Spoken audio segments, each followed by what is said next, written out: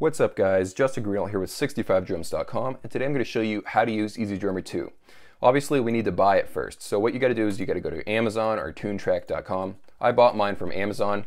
By the way, if you buy the boxed version of EZDrummer 2, you aren't getting the CD-ROM, you're just getting a code, and you're going to have to go to the TuneTrack website and still download it. You're not going to get away from that. Alright, so you need to create an account after you've got the code that you've bought. It's 240 bucks, and then you'll get a code. And then create an account. And after you've created an account, press register product, and it will ask for the number you got for buying EZDrummer 2. You need to input the dashes in between those numbers where it says to do that, because just putting in the numbers or just putting in the numbers with spaces where the dashes should be does not work. I spent like 15 minutes of my time trying to figure out why it wasn't accepting my number. And it's because it needs the dashes. So after you do that, it'll ask you to download a couple of things. Just follow their instructions. And then you can click right here and open up EZDrummer 2. So this is the screen you'll see. Actually, you'll end up probably seeing the modern library screen. But the screen that you immediately see is a DW basic drum set. Very vanilla sounding, but it will work for most types of music. And what you'll need to do is you'll need to go to Settings and Audio MIDI Setup. Now let me explain what MIDI is. MIDI is the language that your drum module uses to communicate with your laptop. So your drum module says to the laptop, Justin, hit the drum at this much velocity. And it uses MIDI to communicate that information. So as you can see, it already recognizes my Roland TD30. If yours doesn't show up, oh, by the way, you need to plug in a USB cable from your module to your laptop. Here's a picture of what that cable looks like. It's the exact same cable you'll see on the back of your printer. But once you've done that, press rescan and your drum module should show up. If it does not show up, you may need to go on the manufacturer of your drum module's website and download some drivers for your drum module. I believe I've downloaded the Roland TD30 sound module drivers. I can't quite remember. So press rescan, you should find it, and then hit the check mark button and then press apply. So now you need to go over here to audio device. I'm using ASIO, the driver ASIO, but you can also use ME, MME, and Windows Direct Sound.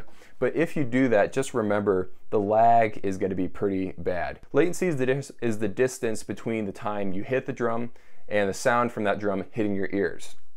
A regular acoustic drum is going to give you like 2 or 3 seconds, milliseconds of latency. As you can see here, I'm getting 6 milliseconds, so that's like double. ASIO is a free driver you can go download from the internet. It takes you like 30 seconds to download, and it cuts down the latency, at least for my laptop, down to around 6 milliseconds. So be sure to download that, and then you'll find ASIO, click on that, and then what you'll need to do is click apply, and then you can press this button right here, and you can adjust the number of samples and the buffer size. If I go like this and then click exit and then click apply, you can see now it's a 34 millisecond latency, and that is awful. So I'm going to go back all the way to 64 samples and click apply again. And now I'm down to 6.4 milliseconds. Alright, so now that you've got ASIO and now that you can recognize your drum module, click apply and then click OK. So now you're in this screen right here. You're only getting a handful of drum sets in this software because this is the basic package.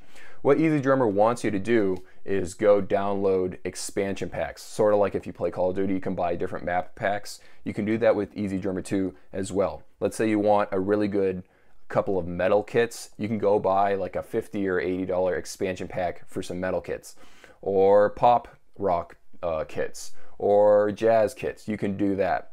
What they're doing is they're lowering the cost of the initial investment you have so that you can go buy the exact kind of kits you want later on. So you end up only spending like 300 bucks in total, so it works out for everybody. Okay, so if you want to change any of these sounds right here, you got to hover over it, and then a little triangle will appear. Click on that. Now you can select each individual drum right here. And I like how they label them. They tell you it's a Gretsch USA Custom. They tell you it's a Yamaha 9000. And you can adjust the volume right here, and you can adjust the pitch right here. And if you say, wow, I really like that Gretsch custom A sound, well, let me just play the entire Gretsch kit. You can do that by pressing kits and then going down to Gretsch USA Custom. So now you're playing a Gretsch kit right here. Really, really nice. And if you want to hover over, if you want to see what like a Yamaha sound is, and you can go to this little bar right here, you can see what it sounds like when it's really quiet or really loud by going from left to right. I think that's really, really cool. My favorite kit is actually the Yamaha 9000. So after you've built your kit and you've adjusted the kind of cymbals, you can choose between Paiste and Sabian cymbals. You have adjusted which cymbals you want, you've adjusted the pitch. Now you can go save that as a preset. So go down to User Presets and then press Save As and then give it a name. And bam, now that's a user preset.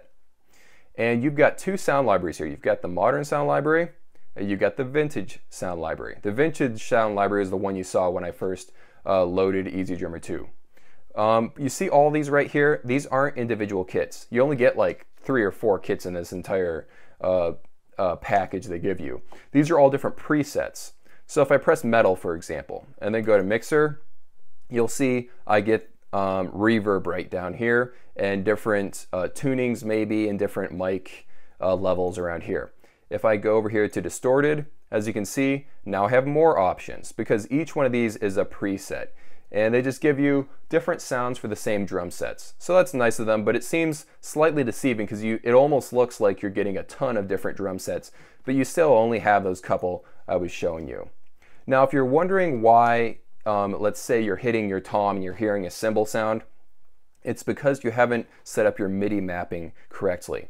Go over here to menu, go to settings, go to eDrums, and now you can adjust the MIDI mapping. So if you click right here, you can decide, you can tell the software that you have an Alesis drum set, a Cat percussion drum set, a Yamaha drum set.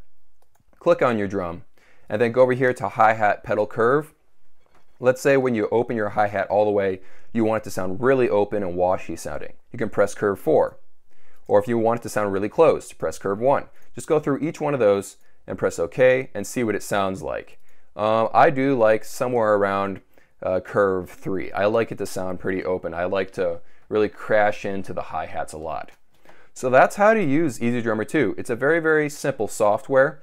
Oh, one other thing I would like to say is that when you adjust one of these knobs in the mixer cards, in the mixer section right here, whenever you adjust a knob, right up here highlights orange to show you what is being affected. So as you can see, when I'm tightening the drums, it affects a lot of different knobs at once. Each one of these knobs can do multiple sliders at once. I don't really know how to explain it, but I just wanted to let you guys know that. This is a very, very simple software. There's a whole nother section where if you're not a drummer, you can go create your own drum beats or find one that you like and slightly modify it and then use it with, let's say you've created a song on your piano, you're not a drummer, you can create a drum beat to go along with your song and save it as a WAV file or as a MIDI file. But for this video, I'm just talking about this whole thing at the EZDrummer's perspective. There isn't a ton more to talk about. This is a very, very simple software. If you want even more features, go check out Superior Drummer. It's like the flagship version of the EZDrummer 2.